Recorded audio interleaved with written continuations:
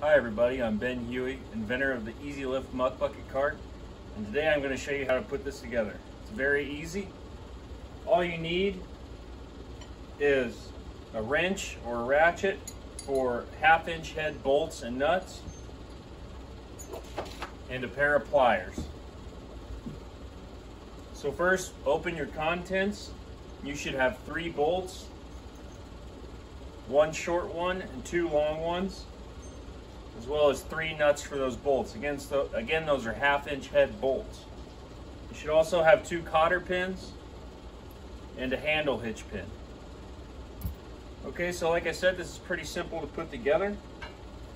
What we're going to do first is we have the 2 main pieces of the cart, and we'll line them up. I like to do it on carpet. We'll use something like a saddle blanket, and that just kind of helps hold everything there for you. So just make sure that you have everything aligned right. You see you have the back of the angle pointing this way. Just put it right together on the cart. Make sure you put it together like this, not with that in front. You want to have this piece on the back. Then take one of your longer bolts, put it through the hole. Your other one, push it right through the hole. And then you're just going to tighten your nuts down on there. These are nylon insert nuts, so once you tighten them, they shouldn't come loose on you.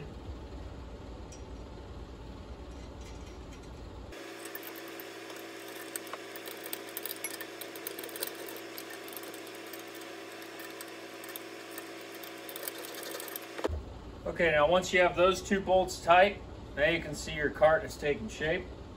All we have is one more bolt to do, and that's putting our handle together.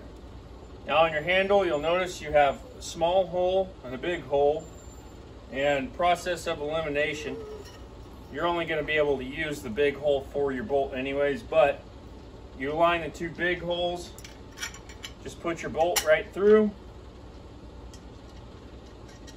tighten it down. Again, it's a 1/2-inch head bolt. You can use a wrench, whatever you can find. As long as you have something 1/2-inch, you can use a wrench and some pliers. A ratchet works easy. So we'll just tighten this guy down. And our handle's together. So now before we put our handle on, the last thing all we have to do is put the wheels on. That's as simple as just placing them on the axle.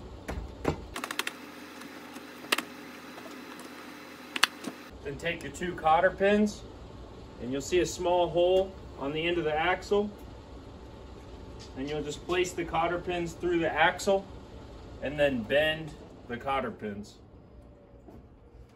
I'll show you a close-up of that.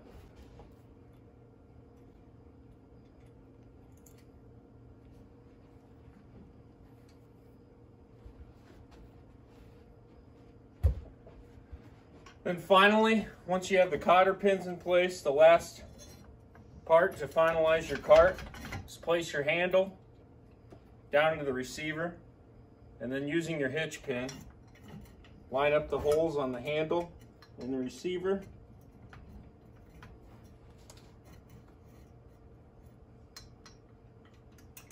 Place it through, and now your cart is put together. If you have any questions, feel free to contact me. There's a contact link on the top of the website that'll give you all that information. Thank you.